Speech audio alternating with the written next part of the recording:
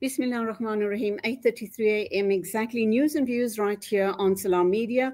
We are broadcasting from the Johannesburg Stock Exchange in Sandton.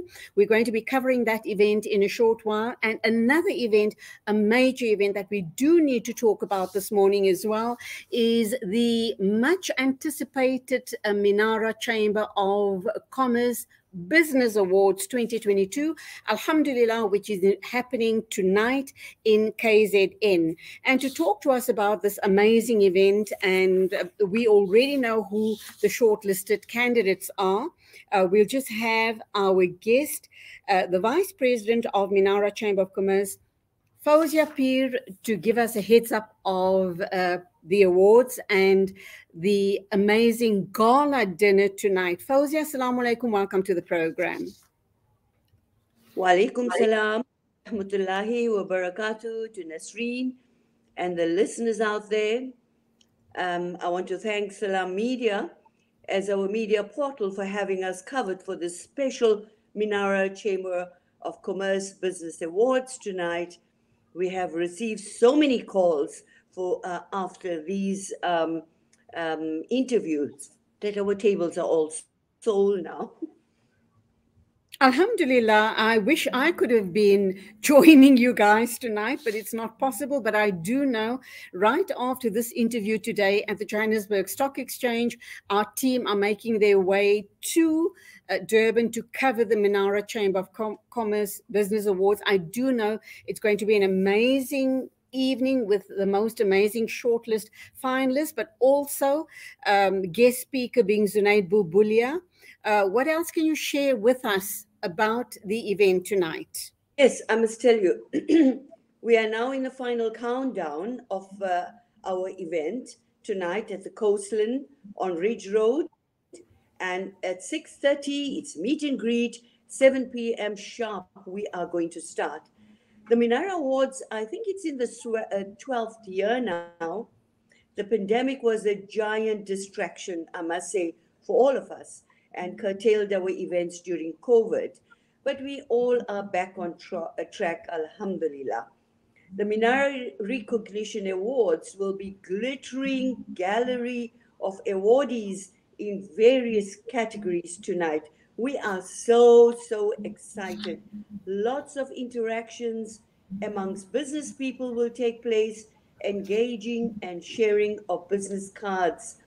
Now, out of 40 nominees, the judges shortlisted 19 participants, and they're comprising of about 6 of different categories according to their achievements.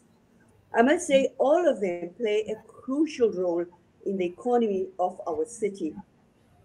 The idea and vision behind the awards from the outset is to identify and to make sure that Minara Chamber recognizes the best performing achiever in this specific category. Now, when we say we recognize them, we recognize also the fact that it's a tireless journey, hard work, growing businesses, celebrating their strengths, their vision, their resilience, outstanding events, and of course, a vision of small business entrepreneurs, the professional and the community builders' success, especially in today's challenging economic environment. So we're very proud of them, I must say. Each one of them, in each category have really, their profiles were fantastic. Now, if you want me, Nasreen, to go through some of the categories, I would do so. I must say, I always start with the Women's Achiever category.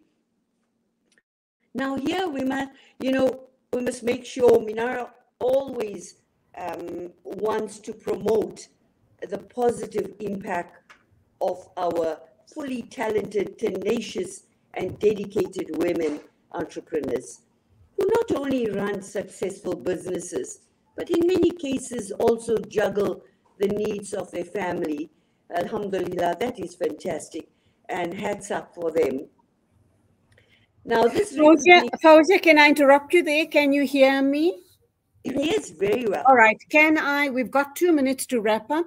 Sadly, we won't be able to share the names of all the amazing men and women that have been recognized by Minara Chamber of Commerce. What I would like to ask is just the fact that you've been recognized enough to be a participant on the Business Chambers awards, even if you don't bag the first prize. I should imagine just being part of this amazing event definitely puts you and your business on the next level, does it not?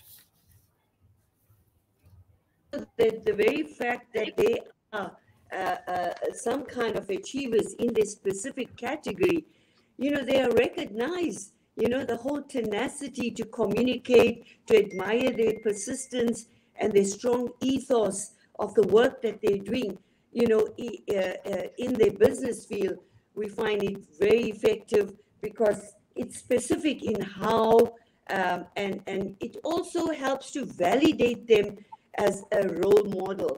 Now, running their own business, starting from being small to a well-established business, it's a significant achievement.